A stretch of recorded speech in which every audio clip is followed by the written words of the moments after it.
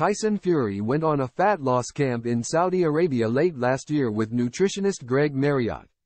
Tyson Fury is in the best shape of his career heading into this Saturday's undisputed world heavyweight title fight with fellow unbeaten champion, Alexander Usyk. The Gypsy King has been leaning heavily on his conditioning following a shock narrow win over ex-UFC heavyweight champion Francis Ngannou last year, which saw him on the receiving end of a surprise knockdown.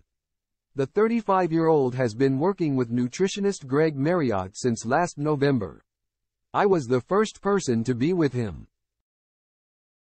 I've been in camp for 6 months," Marriott explained to Sky Sports ahead of Fury's weigh-in with Usyk on Friday. Fury revealed to DAZN that his current weight currently sits at around 19 stone, while Marriott puts the Brit around 18 stone.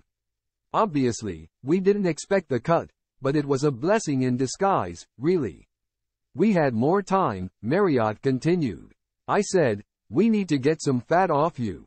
So, we went out to Jeddah, Saudi Arabia, in November, did a fat loss camp for 6 weeks, and then got into serious training.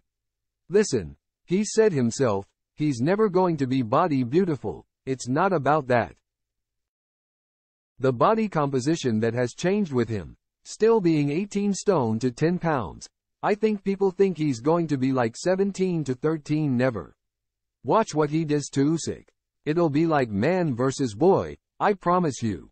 He's a serious Tyson Fury at the minute. A serious Tyson Fury." Marriott also revealed that Fury himself claimed he hasn't felt as good as he does since he took on, and beat, Deontay Wilder in their rematch.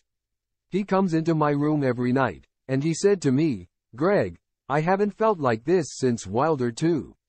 And I said, 'Do you know what, Tyson? I am so happy for you, but it's also sad.